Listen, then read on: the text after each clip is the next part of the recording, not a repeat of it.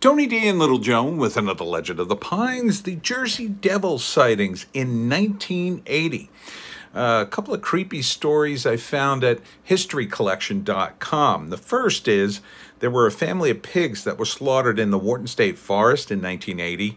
And the weird thing was only the pigs' brains and heads were eaten. The rest of the animals were left relatively intact. The bodies were left behind. There were scratches on their backs, but the pigs were just left there.